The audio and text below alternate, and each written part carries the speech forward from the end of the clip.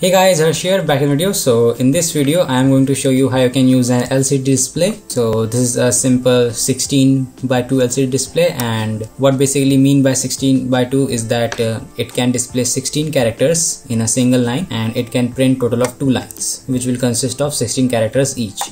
Pretty simple project, you can easily do it, and there are not many applications with ESP32 and the LCD display, but still it is pretty nice to see how it functions. Basically it is the same as the Arduino code, so you don't need to change anything like that. All you have to do is just change the pins, which I will tell you in the video. So let me just power it on, see how it performs. So once it power on, you can see we can print the text here, and then we can print any number at the bottom there, as you can see. So it can be anything of your liking. Right now I have set it to 500 milliseconds, so every 500 milliseconds or half a second it updates the counter over, which can go as far as I want, till it ran out of space or whatever. So without wasting time, let's get started. So for this project, obviously we will need our ESP32 board, and as you can see I have done some modification to it by soldering an external antenna to it, but this really doesn't affect your project. If you don't have this antenna, then don't worry, it will just work fine as it is. And then obviously we will need our LCD display, and as you can see I have an I2C board right at the top over here. So if you don't have this, then the connections between the two devices will be a very difficult job to do. So that's why I highly recommend you get an I2C board just like this one. So you can just type in I2C board for LCD display, and right away you will get this board. So this just makes the connection a lot easier between the ESP32 and the LCD display by just 4 pins, and out of those 4 pins 2 are for power. And obviously to connect them all we will need some jumper wires, so now let's connect them. So first up, in the I2C board you can see we have VCC, ground, SDA and SCL. So obviously ground and VCC our power supply, so we will connect the ground to the ground on the ESP32 board, which is right over here, the second pin, as you can see. Then we will connect the VCC, which will be plus 5 volts, or it could be 3.3 volts, but sometimes that is not enough to power up the LCD display. So we'll connect the VCC to the V-in pin on the ESP32 board, which is right next to the ground, as you can see. Now we will connect the third pin, which is SDA. As you can see, it is quite nicely labeled. So the SDA pin will be connected to the GPIO pin number 21 on the ESP32 board, which is on the other side. So this is the one, as you can see, it is 5th from the right side, so we'll connect it there. And then the final pin, which is the SCL, that will be connected to the GPIO pin number 22, which is right after the TX and RX pin, so the second last pin, as you can see over here, just like so. So that's all for the connection between the ESP32 board and the LCD. Now all you have to do is just upload our code and get it working. So let's head over to our computer and program it. Okay, so before we do anything further, first we need to make sure that our Arduino IDE is capable of programming the ESP32 board. So first of all, what you have to do is just copy this link. I have given it in the description. Then what you have to do is just go to files, then click on preferences. So here you will find the additional board manager URL, and you have to paste your link here, just like so I have done over here. But let's say if you have additional link, then you can just place a comma and then paste the link. So as you can see, I have put a comma right over here. So this is my ESP8266 package that I have installed previously, and then I put a comma, then pasted the link for the ESP32 package. So after that you can just go ahead and click on OK. Then head over to tools and go to the boards and select the board managers. So this little window will open up and it will update the boards manager.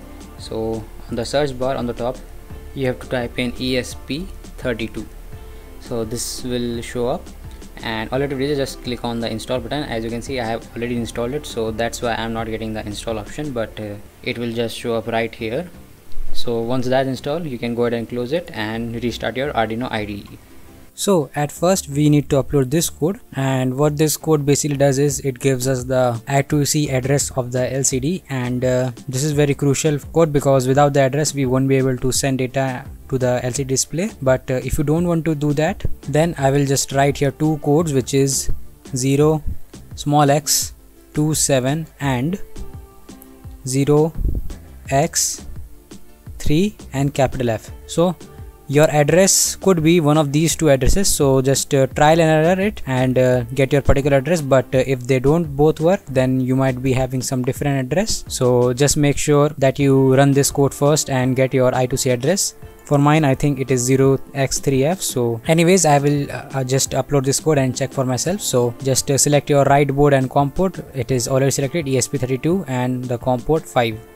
So all you have to do is just click on upload, and it will obviously compile the sketch and upload the code to the board.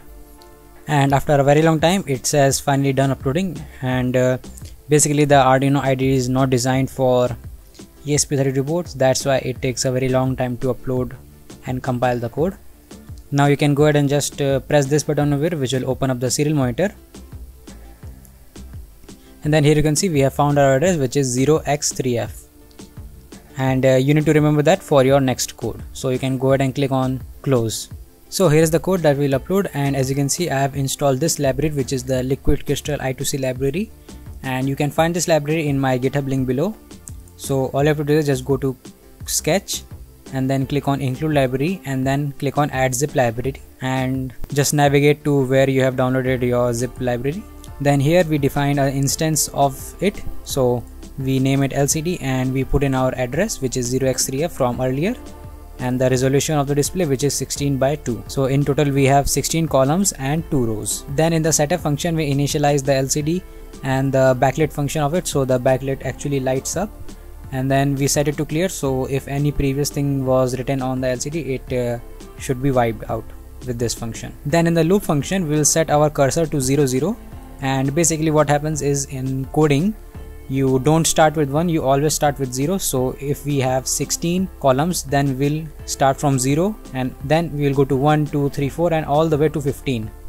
Why 15? Because we are including the 0. So first we will set our cursor to 0 0, which is the top left corner, and then we'll print any text we like. So I am printing my channel name over here, and then we will set the cursor to another location, which is 0, 1. So it will be in the 0th column, which should be the first column, and in the first row. So earlier it was on the 0th row, now in the first row. So basically that means is earlier it was on the first row and now it is on the second row, which is the bottommost row. And then we will print a variable which is labeled as counter. So initially the counter was set here at 0, as you can see with this function over here. So initially it will print 0, then its value will be incremented by 1, as you can see over here, and then we will add a delay of half a second, or here it is written as milliseconds, so it is 500 milliseconds. And basically it's just to show you how you can print different types of variables.